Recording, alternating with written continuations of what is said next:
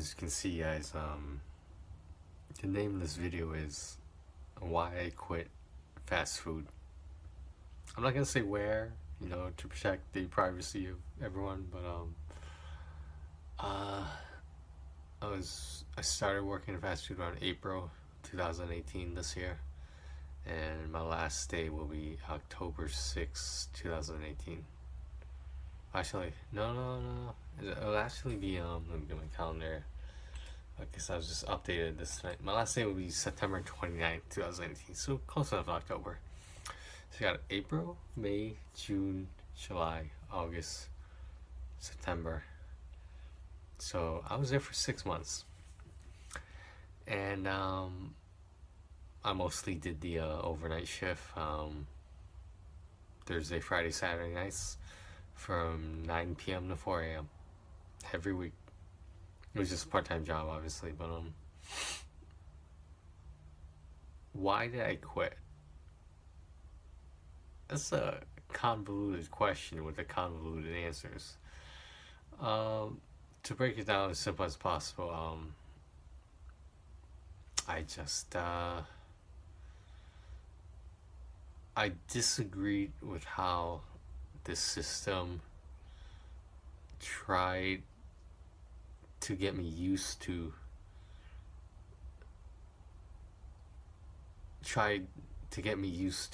having customers be rude to me. Now, most people will say, "Oh, you get used to it, blah blah blah. You just gotta toughen up your skin, or you'll learn how to deal with it." What I was trying to explain to a coworker is being yelled at or having rudeness towards you is not something normal people should get used to. If someone's rude to you, you should react properly. But I'm not going to work in a place where this is considered normal, because it's not. If you ever walk into a fast food place, right, how many minorities do you see? I have so many stories about how fast food is so wrong, and the majority of it revolves around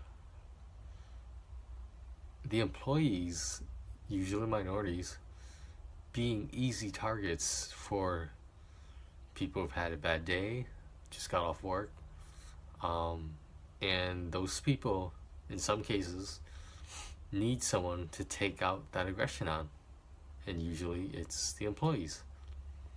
Let me just be a little bit more specific here, all right? Let's do a little counting right here. So, I've been yelled at. I had a couple racial slurs directed to me. I almost got spit on. I think I'm forgetting some stuff, but those are the major stuff. One of my coworkers was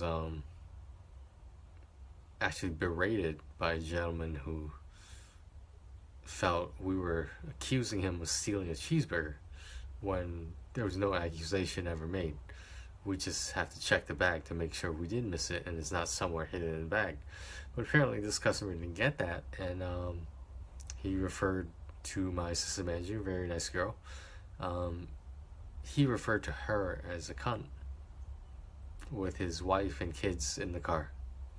And it got to the point where the other customers were honking at him through the drive-thru, of course, and he just kept going on. There was no stopping that freight train. I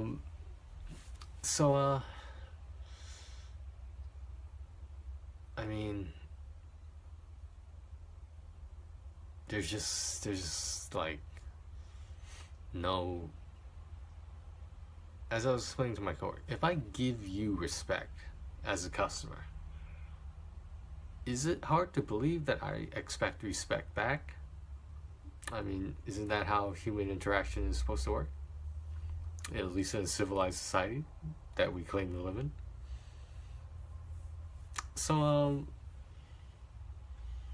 it's just yeah, I don't want to be cold and emotionless. I don't want to accept that it's okay to just verbally attack people who are serving you, who are touching your food. I just don't get it. I mean, I lasted longer than I thought I would, but because I actually did work in fast food when I was 16. It was one of my first jobs, and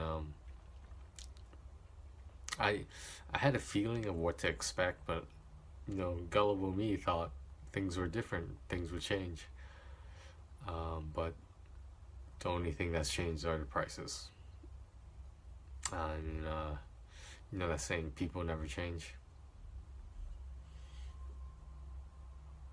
But I guess that's that. Been looking at some other jobs. It's almost holiday time.